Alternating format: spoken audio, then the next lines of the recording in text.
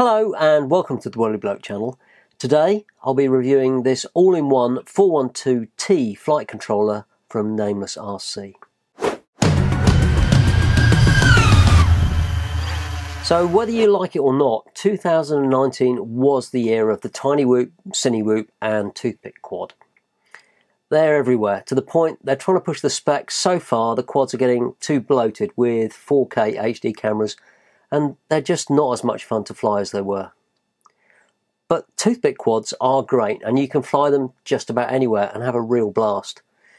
The biggest problem with these quads is the all-in-one flight controllers. They mostly use the CrazyBee V2 or V3, which when it works is totally awesome, but they do fry pretty often and I've got a few dead ones lying around here. Mostly it seems to be the 3070 Ti 911 DC to DC buck converter that fails. That's the built-in 5V back. And I did a video a while ago that shows how I replaced this on a dead Mobula 7. But that's not the whole problem. The PCBs aren't that well laid out, and the teeny weeny pads are a pain to solder, especially if you're a beginner. But here we've got the new version of the NamelessRC 412 board, and this is the T version, so make sure you order the right one. NLRC consulted Kebab FPV on the layout for this board to make it more suitable for a Toothpick or a Tiny Whoop build. It's an STM32 F411 based flight controller with an MPU 6000 gyro, and you can run it off 2 to 4S LiPos. And the battery wires and the XT60 are already soldered and have got this low ESR capacitor fixed, but this needs to be the other end of the wire to work really at suppressing noise. And the mounting points are in the corners on a 26.5mm pitch, so it's just like a CrazyBee to fit. It may just drop in, you never know. You get a 5V 2.5A back, an inverted and non-inverted S-Bus port, so it's easy to choose between something like an FrSky XM or a TBS Crossfire receiver, and you don't lose a UART to connect to. And you get the Betaflight AT7456E based OSD, a buzzer and programmable LED connections. There's two UARTs, so one can be used for the receiver, FrSky, TBS Crossfire, R9M or Spectrum, and the other one you can use for smart audio. The 4-in-1 ESC will deliver 12 amps continuous and 15 amps peak using D-Shot 600. So it's all fairly standard for one of these small quad all-in-one flight controllers, but what makes it a bit different is the way the board has been laid out. There's 3 holes here if you want to use headers and connectors for your motors, but there's also pads which are larger and easier to solder, and they're on both sides of the board, so you can choose which way you want to wire them. And as we all know, getting everything squeezed into a Tiny Whoop or a Toothpick quad is a challenge, so anything that gives you options is a great idea.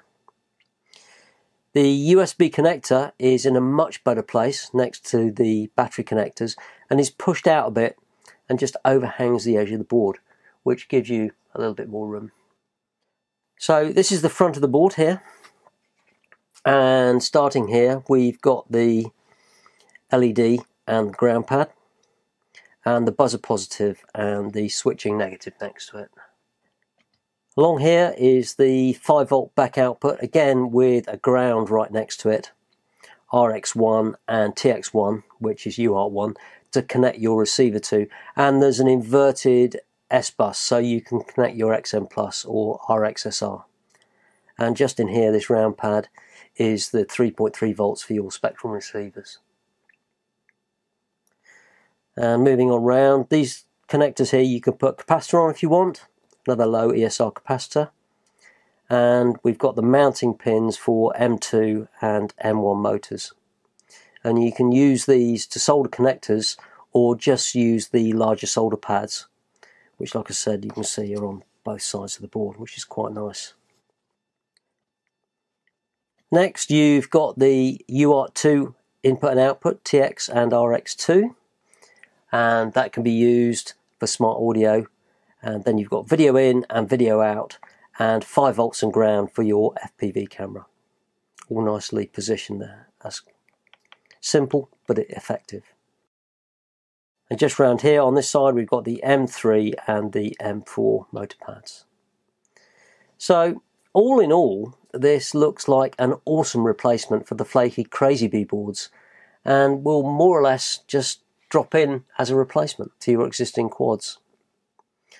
So how reliable will it be? Well, only time will tell, but it does look very promising.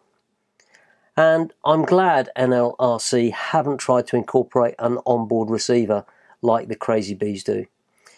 This means they're just making things harder for themselves with more manufacturing complications. Plus, I've never found the clone receivers are any good. At least using your own, you've got a bit more control over the quality. And I always conformally coat my flight controllers after the last landing in wet grass that fried my Mobula 7, so that would have been nice. On this side we've got all the FETs, nothing much to look at there, and this is part of the butt controller here. And I'm really glad to see NLRC have released this, and hopefully it'll make our quads that bit more reliable. As always, thanks for watching, and if you found that useful, give me a thumbs up and leave a comment, and if it's your first visit, then please consider subscribing to the channel for updates. I'll see you next time.